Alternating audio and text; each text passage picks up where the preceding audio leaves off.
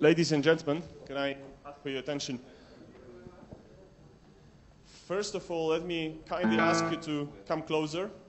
We'll make it less of a formal conference because we are actually, many people in the room know each other. We've got a representation of vendors, regulators, standard setters.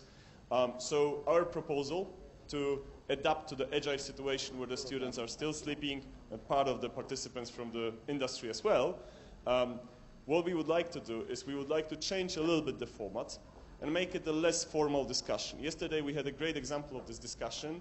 In the afternoon we had a very, very relaxed format style of just exchanging views on the future of dictionaries, financial reporting, the way how the standards are defined. So I think that this would be a better way. We've got a few really good speakers, keynote speakers, to give us some food for thought. And let's make it a little bit less formal. Let's make it a bit more exchange the views, comment, and so on, just like in the style of yesterday's afternoon, rather than presentation after presentation. What do you think? Great. Okay. And I will definitely make use of the enthusiasm of Leaf to help me here. All right. Firstly, we've got this tiny surprise for you as yesterday. Some of you who have seen it yesterday, it will be similar for some new.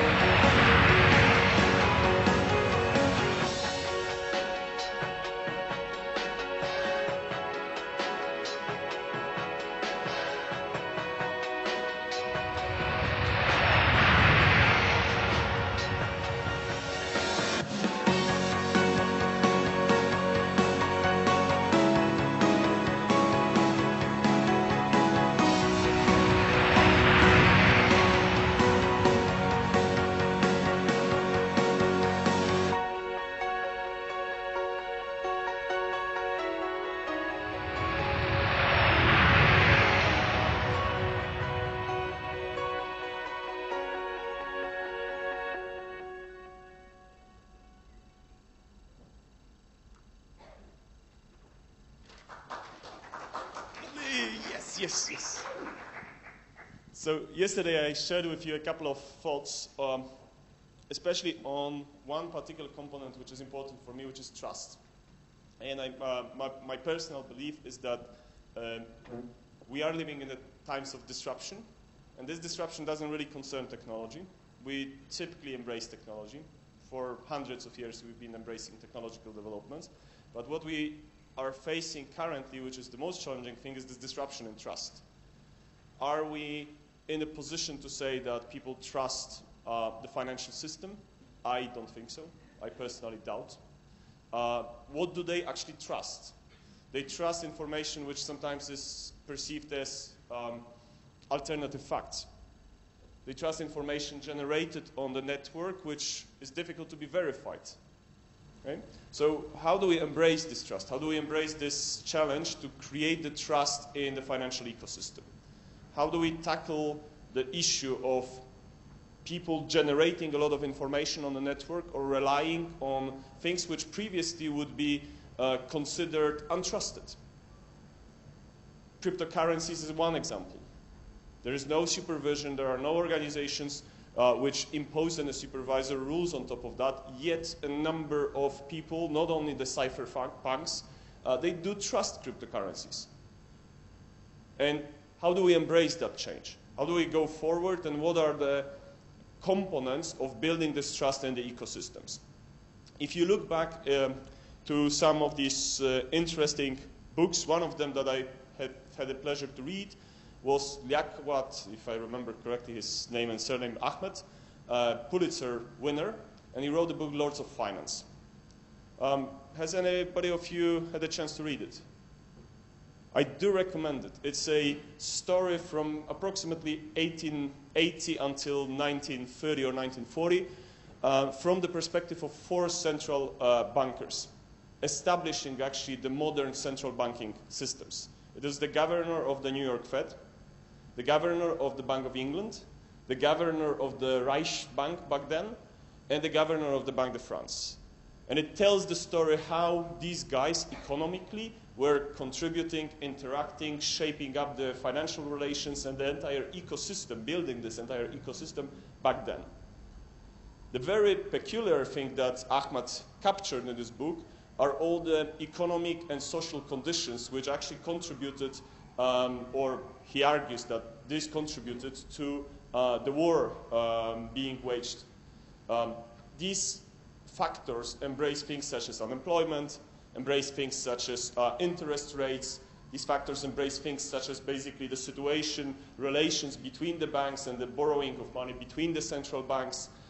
There are really interesting facts. I don't know if you know, but there were situations where the Allies were borrowing money to the Reichsbank, which was used to fund the weapon to be used in the war against the Allies. So these were the real situations. And all these things were captured as a combination of economic and social factors. Now, back there was a lot of debate, and this is what Ahmed also pictures. There was a lot of debate about this trust. Who can you trust? How do you establish this trust, and so forth? The question is, are we in a really, really different times nowadays? The trust in the financial services in the organizations such as central banks disrupted, at least since the last crisis, but I would even argue that before, with the different bubbles on the markets and so on, it's really difficult to say whether people do trust the processes, the data, the supervisory methodologies or not. If you ask a common person on the street whether they understand even the relationships and the trust that is being built by their very financial ecosystem that they operate in, with currencies, with payments, with buying certain securities for their retirement funds and so on, it would be really difficult for them to respond yes, on a common, so to say, level. Now we are also facing issues such as financial inclusion. Lots of people who are way even further out of the financial ecosystem than we can imagine, not having access to the very basic tools which many operate. So that's all components of building this trust. And yesterday I argued that it is really not important whether we build the ecosystems agile, whether they are efficient, whether they are stable, standardized or not standardized. The very first and most important thing is whether they are trusted. For me personally, it means that when my daughter grows up, whether she can actually trust the system that will be operated. Will she understand the cryptographic functions that are laying below all the, so to say, foundations of this, let's say, national cryptocurrencies? I doubt it. Well, maybe she will, actually. Maybe she will be a cryptographer and she'll be a hacker and she'll know much more about it. But on average, would a person understand all of these math going in?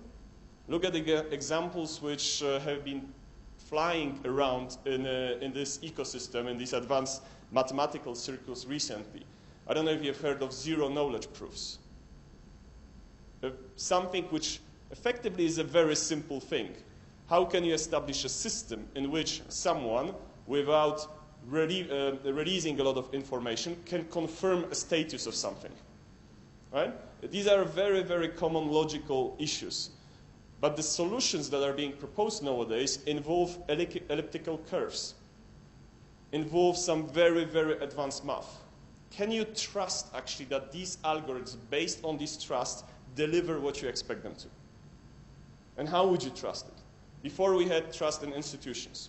Central banks, financial institutions, regulators, supervisors, governments. Oh, doubt about governments that we ever trusted, but anyway. But we had some trust in that.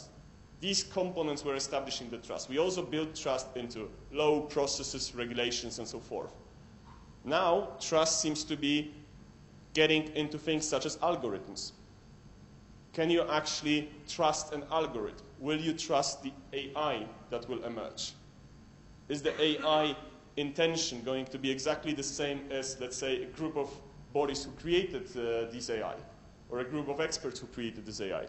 So with that, I would like to leave that as a food for thought and a food for discussion. I would like to invite the first speaker. I asked Beju to, all of you pretty much know Beju, but if not, he's the head of regulatory data collection and analysis, if I remember correctly, right? Yeah. I will leave it to you because the titles are always confusing. But most importantly, Beju is actually a thinker in terms of combining various aspects, such as standards, such as technologies, such as data, and the regulatory processes. And at the Bank of England, they do operate on a vast majority of all these components. So Beju, without any further ado, if you could share with us your thoughts on this future trends, where the bank comes from, what's your views? Thanks, Michael.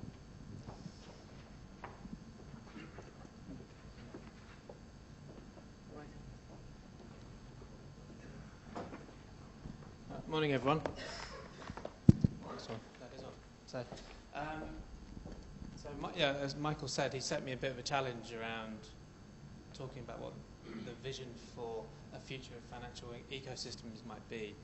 So today I'm not going to be talking about XBRL or what the bank is up to or blockchain or fintech. Well, I'll talk a little bit about fintech. This is going to be something a bit more different, concentrating on some of the areas that I have an interest in and have a bit of a passion for. And yeah, I'll just get into it. But before I begin, sessions presented under Chatham House rules, so no comments or opinions can be attributed to me, and also the sort of any opinions or views are expressed here on my own, not